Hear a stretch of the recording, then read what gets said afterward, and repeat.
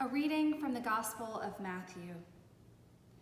After they had had supper, Jesus went with them to a place called Gethsemane, and he said to his disciples, "Sit here while I go over there and pray." He took with him Peter and the two sons of Zebedee and began to be grieved and agitated.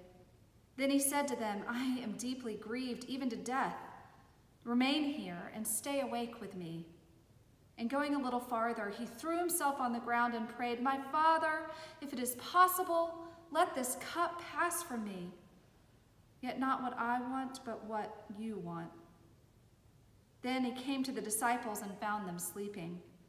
And he said to Peter, "So, could you not stay awake with me 1 hour?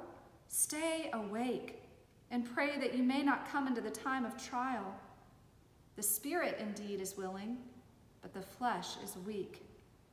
Again he went away for the second time and prayed, "My Father, if this cannot pass unless I drink it, your will be done."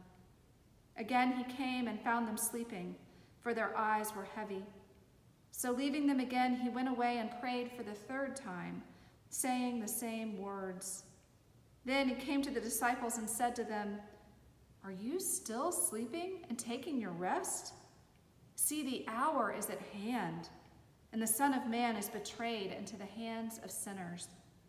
Get up, let us be going. See, my betrayer is at hand."